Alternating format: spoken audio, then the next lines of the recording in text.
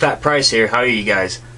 Today I'm going to be doing a screencast for my Mac Mini, but before I do that, I just want to go through the specs of it before I do the video. It is a 2011 Mac Mini.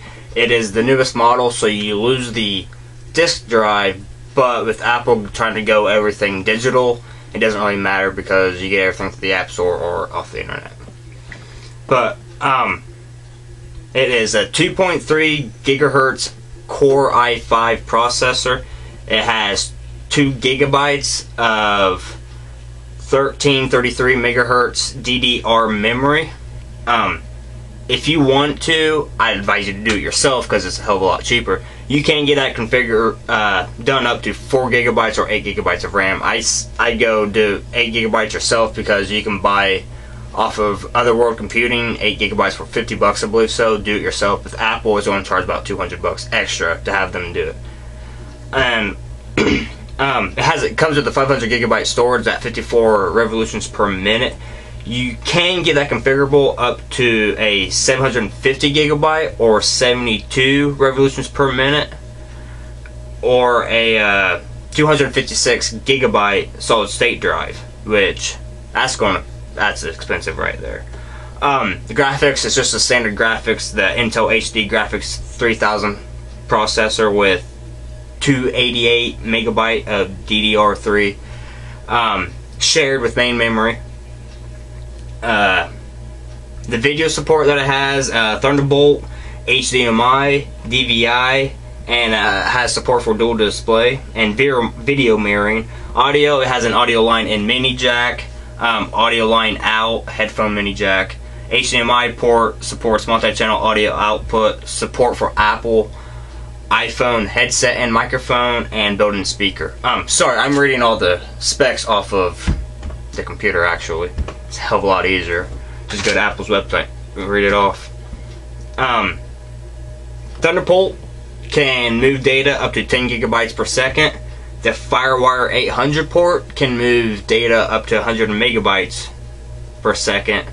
And it has 4 USB 2.0 ports, which can move up to 480 megabytes per second. As obviously, like I've said numerous times, HDMI port, and SDXC card slot, which is your standard SD card. We got a gigabyte Ethernet port and an audio in and out.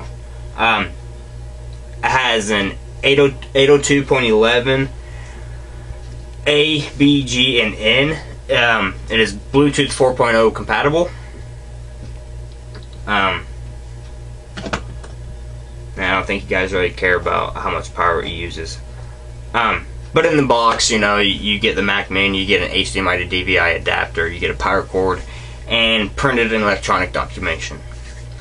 Well, the next time you guys see me, you're not going to see me, you're going to hear me, but I'm going to be doing a video cast and just going to go over and show you how it performs. I'm still on the basic minimum of 2 gigabytes, but I'm going to give you guys a little quick rundown, show you the apps that I have and how it performs. Well, I'll catch you then. Peace. Welcome to my Mac Mini. Like I said, I'm just going to I'm trying to make a quick screencast, but try to go over the main stuff with it. Like I said, this is only with 2 gigabytes of RAM. As you can see up here, I'm only at 320. But this app is actually called Free Memory. I know when you see it, oh, it's not going to do nothing, but actually it does.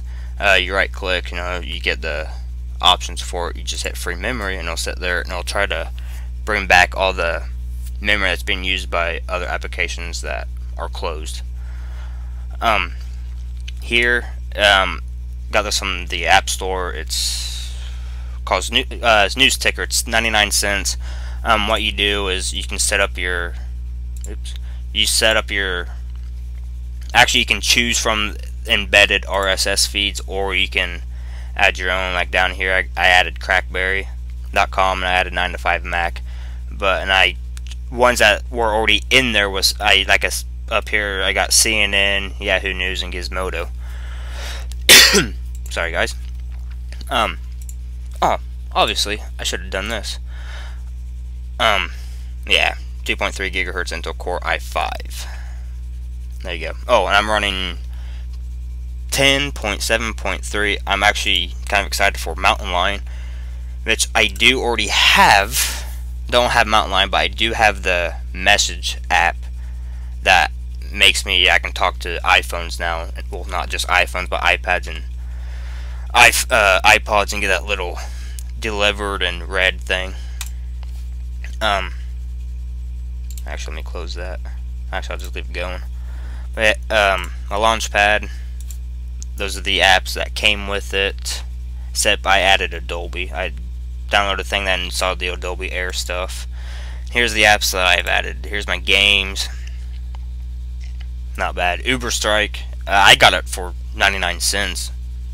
No? Wait, take it back. I got it for free on a little special deal, and it's a pretty fun game. Play it online, just kind of like Modern Warfare and everything. Play online with other people.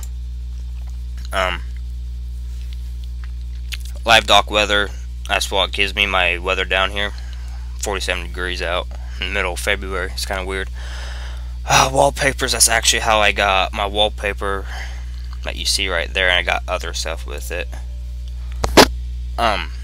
Sorry. Earth 3D light. What it does, it's supposed to represent what the Earth looks like from the space station, I believe so. And so it becomes your background, or you can make it a screensaver. But I mean, I had it as a background though, but it's a moving background that the Earth will rotate, and it's your view from the, supposed to be the view from the space station. Gun assembly, disassembly, that's kind of fun. You can watch the computer tear a gun down. And any video converter, what VLC does, that's another video player that supports more video formats or any type of media format. But what any video converter does, any video converter actually converts it from one media file to another media file so that you can actually run it off of QuickTime. Dock library is actually an application that helps me change my dock. As you can see down here, I got little blue LEDs and a black kind of reflective dock. ClamXAV is a virus protection kind of. You just run it whenever you choose. Plane control light, pretty basic. You guys probably know that off the App Store. Stunt machine lights, another game. You just do stunts within a car. Drift Mania, that's self-explanatory. So is Motorbike GP. Splash Top Streamer, that is what puts my Mac Mini display on my tablet, which is a BlackBerry Playbook. I know I got an Apple computer, but yet I don't have an Apple iPad. I actually hate the iPad, but love Apple computers. Sorry, Mac computers. Actually, I don't know what they're called now, because you don't go into a Mac store to buy a Mac now. You go into the Apple store to buy a Mac, so I'm not sure what it is. Mac Tracker, it just has, open it for you. It's just a application that has all the history from all the past Macs. You got Macs from this year all the way back to the very first Macintosh in 1984. If it actually pops, I'm just going to close it. I'm going to move on. Ooh, look at my temperature up there. 205 degrees. Whew. It's cranking it. Back to Launchpad. Obviously I got BlackBerry desktop, so I can back up my tablet. I got Twitter. Back to News Ticker. Google SketchUp, that's actually pretty cool. You do 3D rendering in it, and I have actually made a 3D rendering of my room in it. Mix is just like Virtual DJ Home. You can mesh songs, stuff like that. OpenOffice is a free application for so you can do Word documents, you can do slideshows, and I think you can do spreadsheets in it. Views is my torrent thing that I use. So right now what I'm going to show you is open up Safari. Right there, that's faster than what a Windows computer would open up Internet Explorer. Well, these are just my most visited websites. Obviously I'm big on YouTube and everything. But yeah, I mean, it's pretty fast. From YouTube to Yahoo, it'll go. I mean, that's faster than our Windows computer that we have at our house. Close that. Oh yeah, and also with Line you get you don't get spaces, you get a mission control, which is this. So if I open up Safari again and I go to the full screen app for it and I go to my mission control, I actually put, since it's a full screen application now, it puts it onto the other desktop, so I still have my main desktop open and I can just go back and forth between them. Pretty nice. I just don't like my temperature being like that high. I'll get iTunes going, iMovie, system preferences. So I got pictures I don't really care for everybody to see. I'll just kind of open up for you guys. Twitter's open.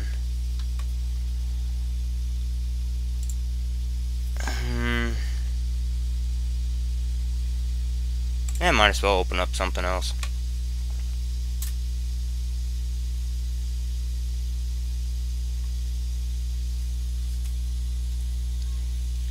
It's going. Like I said, it's only got 2 gigabytes of RAM, so it's the bare minimum. And everybody says that's actually like OS Lion doesn't even run at its full potential on 2 gigabytes of memory. Oh, at least that's what I've read online and everything. I've heard that it needs at least 4 gigabytes to be fully optional and efficient. So yeah, I got a lot of these open. iMovie is opening. I don't know why it's bouncing. But so yeah.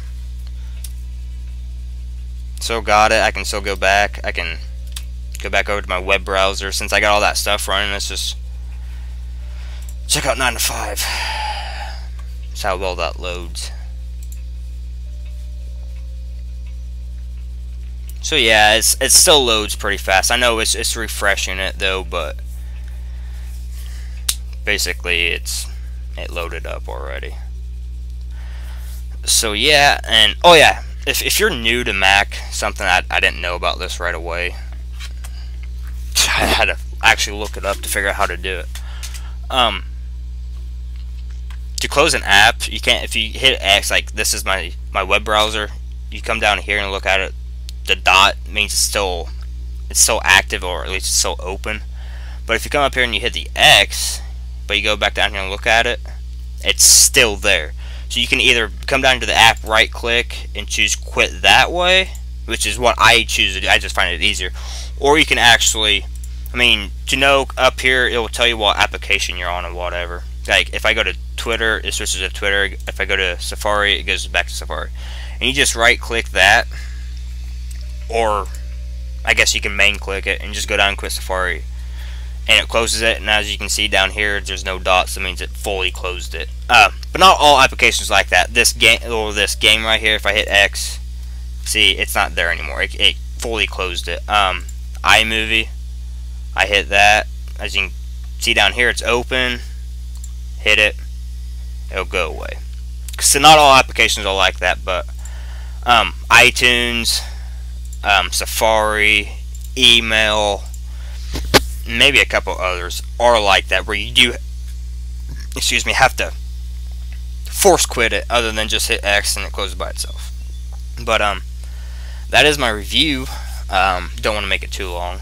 Sorry if I did make it too long for you guys, but I hope you enjoy it. You got any question or comment, post it down below. Follow me on Twitter at NellyPrice22.